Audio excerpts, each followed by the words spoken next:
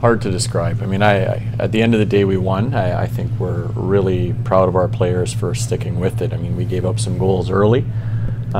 We came from, quite a bit behind here tonight to find a way to win, so that's something we're very proud of. Gutsy win by us. It's just a gutsy effort by everybody, and we battled hard. We were down most of the game, and it's an effort that it took all 20 guys on the ice, and that's the biggest thing. We all worked together tonight. Just a real character win. I had to deal with some adversity there, some unlucky bounces, but we stayed positive and just chipped away, and sign of a real character win. I think Joni came in, made some saves for us again.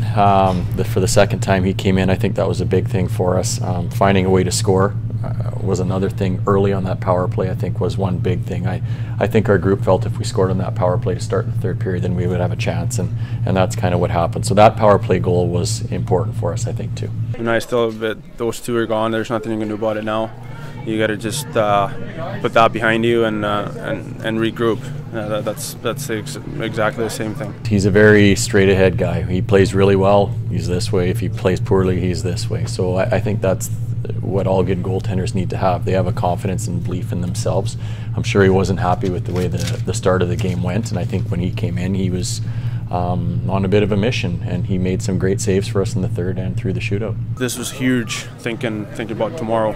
Coming back with the way we did. I think it just builds our confidence that we kind of got going in Ontario.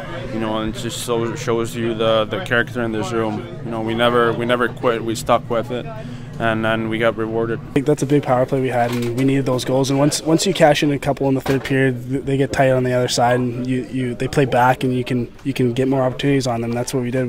We got that goal, and then we kept on pushing and pushing. And they kept on falling back, and we got those goals, and that's a big win for us. Sometimes it happens that was like this 6 or 7-6.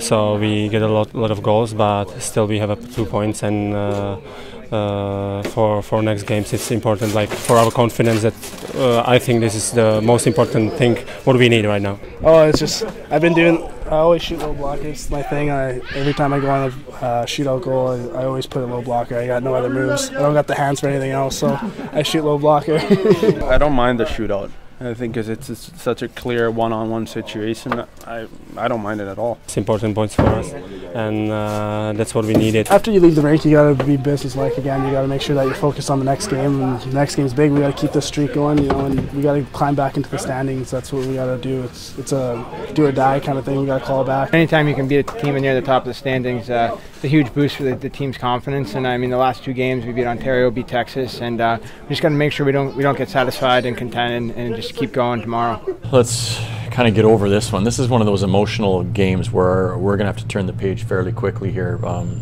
and get ourselves ready for tomorrow night. I think the strategy for us is to make sure we're prepared to play our style of hockey again, and that's the most important thing for us. So to get our rest and our recovery tonight with what our players have to do away from the rink, and make sure everybody's ready to play tomorrow. We've played a lot of hockey in a short period of time, so we have to do a good job of using our bench, and that means everybody needs to be ready to play.